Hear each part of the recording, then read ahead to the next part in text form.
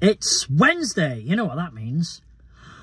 Let me try and be as excited as Jack Osborne in the Osbournes. McRib is back. Oh, I'm Are you so serious, excited. Jack? That's so good.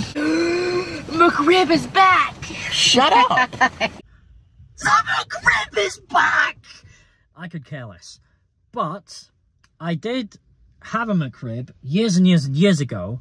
And if I remember correctly, the Rustlers burgers, the Rustlers rib burger, is actually better.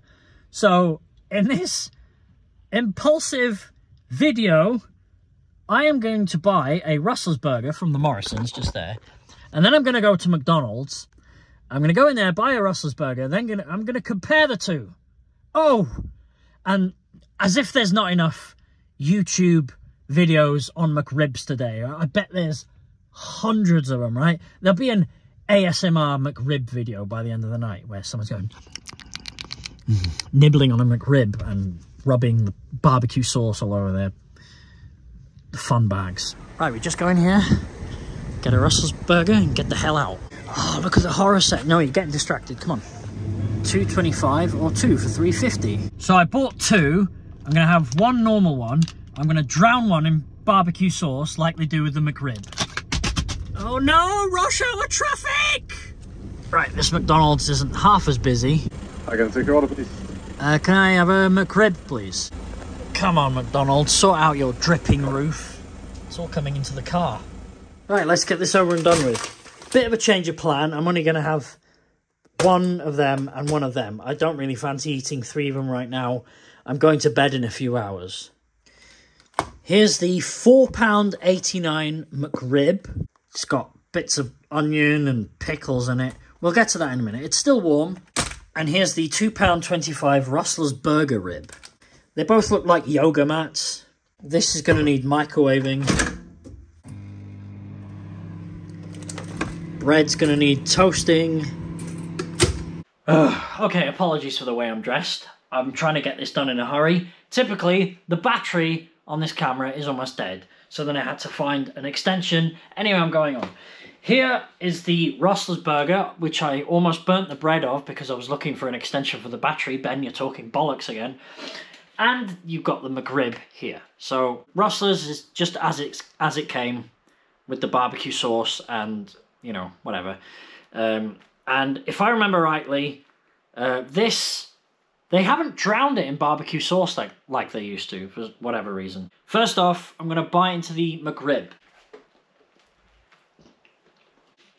I remember the McRib having more of a pork flavour on it, and the Rustlers one being a bit more subtle. This is way more subtle than I remember it being. And it's not as drowned in barbecue sauce as they used to be. I'm going to go in for another bite.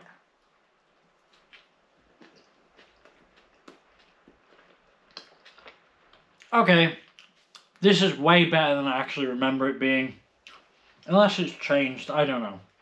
Now the Rustlers with the... I'll go with the side where I haven't burnt the bread, shall I? You know, if you added a few pickles and some onions to this, and a bit more barbecue sauce, I think I might prefer this over this, if I'm honest. Okay, one more bite of this. The McDonald's one is softer than the this, which is a bit more bouncy and yoga matty. I actually forgot that I enjoy these. Oh, the McRib just might have the edge on this one, but you know, this is like half the price, and there's not that much difference between the two. In fact, to finish this off, so I'm not just eating way too much crap before bed, I'm going to put this McRib and this rib on top of each other to finish it off. Yummy in my tummy.